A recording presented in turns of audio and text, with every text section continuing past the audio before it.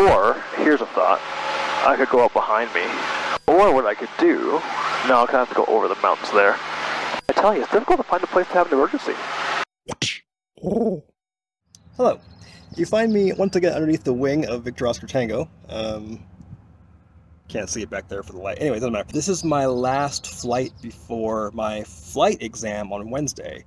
Yeah, I do my flight test on Wednesday. So I'm just going to go up and do some air work practice, some stuff that I need to practice. And this is it. This is the last flight before my flight test. Still got to do my written test before I actually get the license. But yeah, this is... hope it goes well, because this is about it. Anyway, so we're just going to do some practice. We're going to practice some stuff. This is basically going to be what I do a lot of, basically, from now on. It's going to be, you know, if I decide to go flying, or if I can afford to go flying. Take the plane, go up, practice some maneuvers and stuff. And, yeah, just do this and hopefully one day get the private, and we'll see what happens from there. I'm going to climb to 4,500 or so. Give myself lots of space to do these maneuvers. I got to practice some forced landings again. Forced landings are no fun. I imagine they would be less fun if I was actually doing it. So we're approaching Savannah. And there's a bunch of fields out beyond it, so we're going to practice a forced landing out in the fields out beyond it. In fact, I think I spotted my field. Hi, it's Paul from the future. So just as a disclaimer, do keep in mind that anything you see in my video is not meant to be instructional. So if you were thinking, oh, I'm going to watch Paul's video and I'm going to know how to do this maneuver or do that, you are clinically insane and need to seek help. So just keep that in mind. If you do want to do these maneuvers or you want to learn how to fly a plane, please talk to a qualified instructor, because then you won't die. Back to the video. Oh no, my engine suddenly stopped working. Quickly pull the carb heat. We're going to just hold this altitude for a bit. We're going to want to pitch for 65, so we're just going to hold. We're going to let the plane slow down.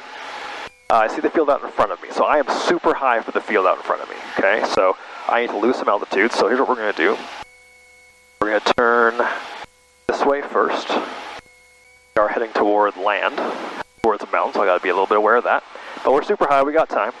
Yeah, so the engine's not starting, so we're kind of hooped. So we're going to basically kill the engine. So mixture's going to go full lean, fuel's going to go off, carb heat's on, and then we're going to do this stuff. So we've got 121.5, we're calling a mayday. Block 7700, turn on the ELT. Alright, so at this point, I'm going to say this is probably good, so we're going to put in some flaps. We're a little high, but that's okay, better too high than too low, quite frankly. We're just going to make the field. That's all we got to do is make the field. So yeah, we have definitely made the field going around. So full power. So yeah, I just got to remember those cause checks, basically. Like when you have that, I gave myself a lot of time to do that. So making sure I check to make sure that everything is sure. And check it again to be sure. So you need to have 5 solo hours to be able to do your recreational license flight test. After my flight last Wednesday, I had 4.8. If I had literally done like 1 or 2 more circuits, it would have been fine, but the weather was kind of closing in, it was starting to rain a little bit, like it was the whole thing. So I'm like, no, let me just get it put down or whatever, and then I got back and realized, oh, whoops. Alright, let's practice some slow flight. Let's practice some slow flight. So before we do any maneuvers, what do? We do a Hazel check. Height, area, security, engine, lookout. So height, we're 4,500 feet, lots of 4,500 feet over the lake, so we've got lots of height. The area, there's population there. Not many great places for an emergency landing, as it turns out, as I found out earlier, but we're going this way, so if I need to, there's fields up to my left, fields straight ahead. There's actually some fields up in the valley up there as well, so we have options if things go south. Hopefully they don't. Hopefully we keep going west. Security, so cabin's all secure, everything's good, things tied down in the back, everything's good. Engine, T's and P's in the green, primer master mag taken care of. We're going to pre-pull in the carb heat here momentarily. Air mixture is good, everything's good, fuel set to both, that sort of thing. And look out, is there traffic around? So we're going to do some clearing turns, and we're going to do slow flight. So let's start with a turn to that way. So a quick look, don't see any traffic, but we are going to turn this way first, so let's turn. And no traffic high on my left, no traffic low on my right. I'm going to do a couple 90-degree turns, basically. High on the right looks clear, don't see anything. Low on the left looks clear, except for some boats in the water, but if I crash into them, we have bigger problems on our hands. Area test complete. Area is clear. So, let's do some slow flight. So we're going to pull the power. Carpeed first, then we're going to pull the power. We're going to pull the power back to about 1700 or so. We're going to try and maintain altitude. Pulling my nose up, we're going to trim a little bit for it. Okay, going to put in some flaps to increase my stall speed. And 20 flaps. Alright, we're starting to slow down. I'm going to start adding a little bit of power. Listening for the stall horn. We're actually increasing altitude right now, so...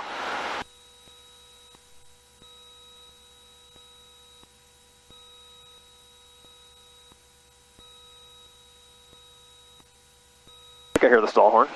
There it is. A little bit of stall. And we are in slow flight. We've got the stall horn, fairly sluggish ailerons, very nose high attitude. We're in slow flight. Alright, so while I'm in slow flight, wow, I just looked down while I'm in slow flight. I'm crawling, I'm going 38 knots over the ground right now.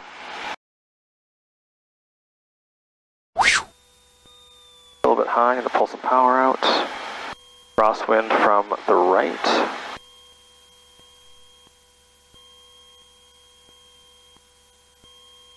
Pull the power. Gently pull it to cruise.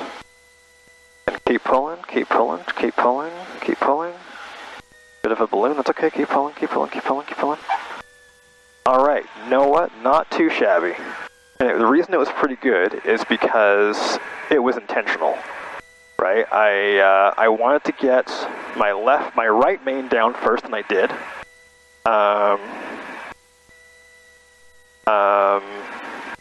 So that was good.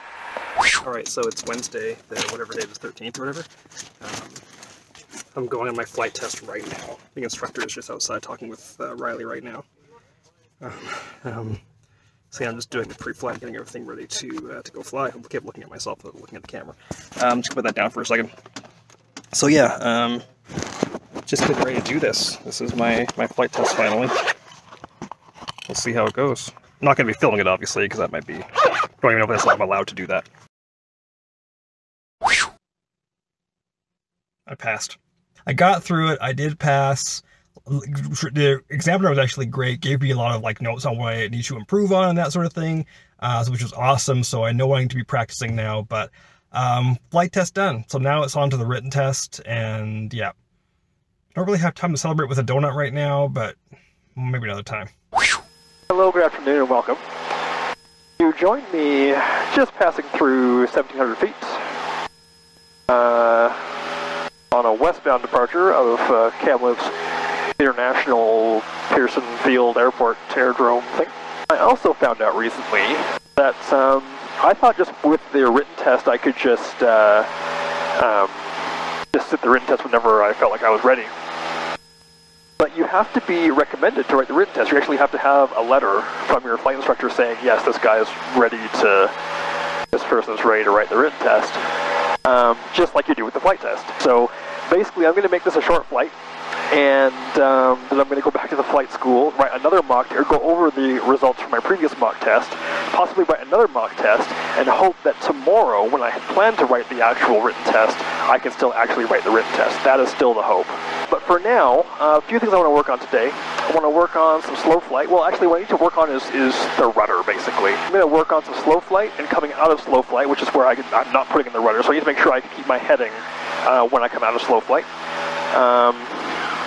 I need to do some stalls and some stall recovery, and then again, same thing when I come out of the stall, apply appropriate right rudder, and something else I can't remember. And then we'll go back in, maybe do a couple circuits, and we'll call it good. So, slow flight. Let's do some slow flight.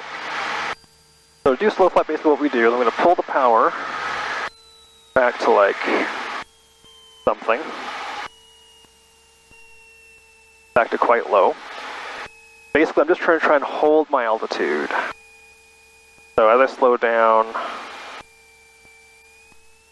put in some flaps. So slowing down, put in more flaps. More flaps. A stall warning horn, so right rudder as I put in the power. Try and hold my heading at about 080 right now. Should have paid attention to when I was going in. There we go. I mean, we are stable in slow flight right now. We're just below 5,000 feet, traveling 50 knots over the ground. Indicated is about 35 knots through the air. Alright, so what we do come out of slow flight is we nose over with full power, flaps 20 right away. Got positive airspeed, flaps 10. Don't want to lose too much altitude. We're at full power, that's fine. I probably should have pulled the carpet on that, completely forgot. And flaps up, positive rate. Okay, that was actually not too bad. I don't think I held my heading going into the slow flight, but I think that I held my heading pretty well in the slow flight and pretty well coming out of the slow flight, and I held my altitude. That's probably one of the best slow flights I've ever done, to be honest with you. Anyways, okay, so let's do a stall. So how are we stalling? We're going to do a power off stall. So when I come with, that's actually a good idea. We're going to do power off stall, so that way when I come into the recovery, I have to make sure I get that right rudder in there. So let's reduce the power. And so we're just going to go power idle, carb heat on. We're just going to try and hold my altitude. Losing a bit of altitude, that's okay. Keep pulling back, keep pulling back.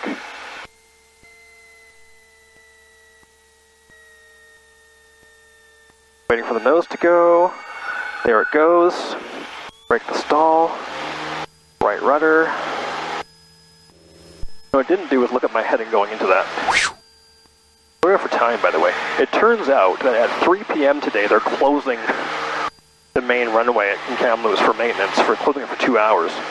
To everything except for like scheduled passenger flights, scheduled commercial flights. So I need to be off the runway. I mean, I can land on the small runway if I really wanted to, and I don't.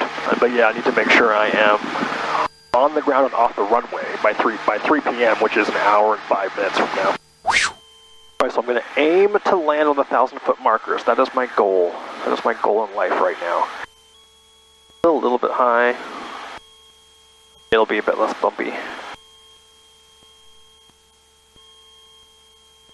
Nose over a little bit, going a bit slower, right at 60 knots, which is perfect. You're holding 60 beautifully. Zulu Delta is downwind 09 for stop and go.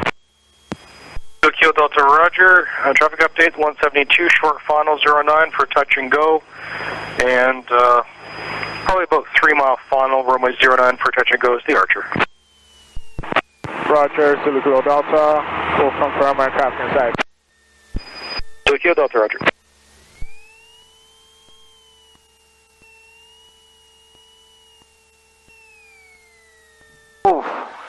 So I finished that flight, and I couldn't avoid it any longer. Had to review my last mock exam. It was bad. It was pretty bad. I would have failed it. If it was the actual exam, I would have failed it on one question. You have to get 60% to pass, but there are 4 different sections on the exam, and you have to get at least 60% on each individual section as well. So even if you get, 90%, but you bomb one section, you still fail the test. So I would have failed it regardless. Either way, with the mock test that they give me, they want me to get 75% across the board before they'll give me the referral to do the written test. So I took another mock exam this afternoon. Now actually it's evening. Took another mock exam after my flight. And I'm just waiting for Riley to get back. Just timing didn't totally work out. Riley had to go up with another student, so he's actually flying right now. I actually just saw them. I can actually see them off there. So yeah, once Riley is back, I can review my latest mock exam. Hopefully I got a high enough mark that they'll let me do the actual one tomorrow as I planned. And we'll see. So we'll know here, hopefully in the next half hour, 45 minutes, whether or not I'll get to write the actual exam tomorrow. Well, it's the next day now, you can tell because I've shaved. Just went over yesterday's exam with Praveen. Yeah, I didn't actually get 75% across the board on the exam, so I didn't get to write the final today. I was supposed to have written the final, actually, I was supposed to have just started writing the exam right now. But managed to come in early, go over what I went wrong. Basically, they just want to make sure I only have to do it once. I was thinking like, oh, I'll just keep doing it over and over again every month or whatever until I pass it. But they kind of want to make sure, like, let's just get you ready to do it once, call it good kind of thing. So fair, totally fair. The tentative plan right now is I come in, write another practice exam tomorrow, and then if that goes well enough, maybe write the final on Sunday. That's kind of the tentative plan right now. So we'll see. We'll see how tomorrow goes. But I'm going to go home and study, and see how it goes. Well, it is the 23rd, and I just wrote the last practice exam they have at the flight school. Did better overall, but still did not get the 75% across all of the sections of the exam that I needed. So Praveen's the senior instructor. He has to be the one to give me the clearance to write the actual test. And the funny thing about it is that the sections I didn't quite get, I think I was off by like one question on a couple of these sections. But those are the sections I did really well at before, so apparently I'm good at guessing. Either way, we'll see if they let me write the final test just to get me out of their hair. But yeah, it's my memory is not good. I really struggle with memory, so it's going to be a bit of a war of attrition. If I end up failing the actual test, it's going to be a bit of a war of attrition, I think, just to try to grind the stuff into my brain. So we'll see. We'll see what happens. Well, it's the 24th, and long story short, I'm going to go write my written test right now. So, yeah, basically, based on my test scores and the things I've been doing, long story short, anyway, like I say. But yeah, going to head in, write the test. Don't want to get too far ahead of myself, so if I pass, then we'll talk about the future, and if I fail, then we won't just yet. So, here we go.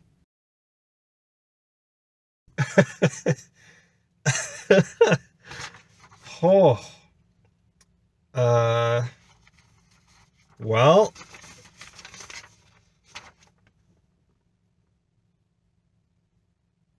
I passed. Oh. Okay, well, yeah. I passed 83.8%. I passed. I was worried about trying to get 60%, and my worst section was like 77%. So it's all over but the crying now. I just need to put in the application. There's some forms to fill out, some paperwork to do, but that's it. I have successfully completed all the requirements to get a recreational pilot's license. So yeah, I mean, on to the next one, right? I mean, now I need to start thinking about how I'm going to do what the plan is to get the private license now. So no rest for the wicked, but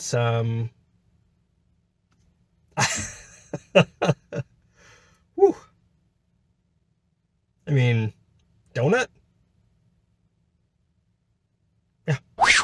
Hi, so long story short, I did not get my donut. The good news is that any flight I take next month will be as a fully licensed recreational pilot licensed pilot. Hi, it's Paul from the future. So this whole time I've been calling it a recreational pilot license. It's actually the recreational pilot permit. The private level is a license, but the recreational level is a permit. So I know I've been getting that wrong, so yeah, don't at me. Back to the whispering. But I'll show you the reason I'm whispering here in 1 second. But thanks for watching, and I'll see you in a month.